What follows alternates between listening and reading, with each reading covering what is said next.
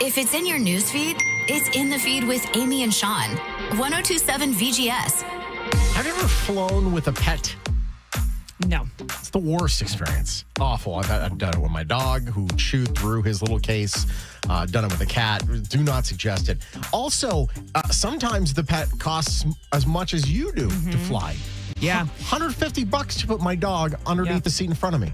Yeah, we and they have to be under a certain weight, right? To be under, I think it's 30 pounds. They have to be under. Yeah, and you also have to fit inside the bag, which is tough. Yeah, George, our friend George just got back, and he said that on his flight here, there was a dog next to him, and it smelled bad. And that's sad. Probably for a 5-hour flight. Oh, yeah, well, it can. Yes. Certainly can be.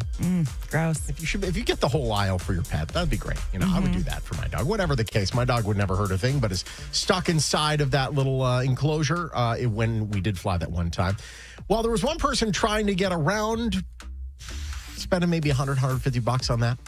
TSA stopped somebody in Madison, Wisconsin, who sent their backpack through the X-ray machine, only to have found a dog inside the backpack. Come on, folks. Wow. Now, they didn't say it outright on the tweet that the TSA sent, but they strongly suggested the pet was being stashed to circumvent the fee, and it wasn't, accidentally the dog got in my bag. Yeah. Because, dogs don't act like, I could see a cat potentially burrowing in to, carry on or whatever. Not a dog. Not a dog. Doesn't happen. Car rental company Hertz is hurting in the wallet. They just spent $168 million to settle a lawsuit with some customers. What was the lawsuit about, you might ask? Well, the company would falsely report cars stolen that were actually being legitimately rented, which led to some customers being wrongfully arrested.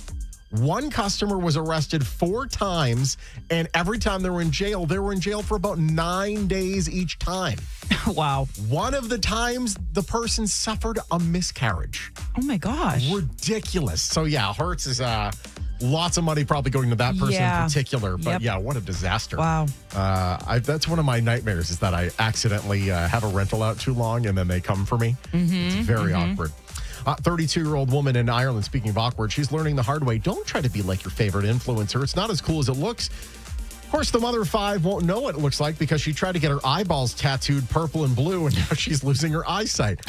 Her 7-year-old daughter. Deservingly so. Yeah, well, come on. Obviously, her 7-year-old daughter was like, you shouldn't do that. You might lose your eyesight. But, of course, mommy knew best.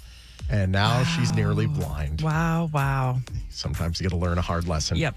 Finally, one man in Australia, not really in the Christmas spirit, he walked into a government building while smashed this week and attempted to running headbutt a decorative Christmas tree. Security guard tried to stop him, but he broke free and eventually fell on top of the tree. He was arrested and charged. So good.